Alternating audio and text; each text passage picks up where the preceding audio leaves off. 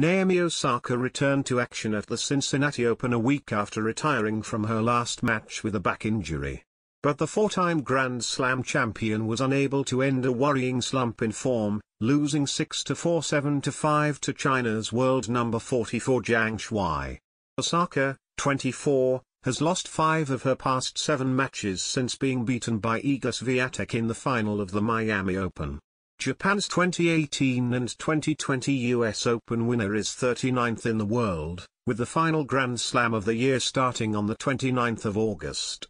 Osaka's fall in the world rankings has followed a run that has seen her fail to make it past the second round in any of the 5 tournaments she has played since that run to the final in Miami in April.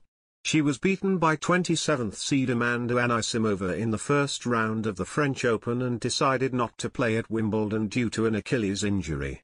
There was concern last week when she retired from her first round match against Estonia's Kaia Kanepi at the Canadian Open, complaining of lower back pain. "I felt my back from the start of the match and, despite trying my best to push through it, I just wasn't able to," said Osaka, who quit while trailing 7-6, 7-4, 3-0 to Kanepi.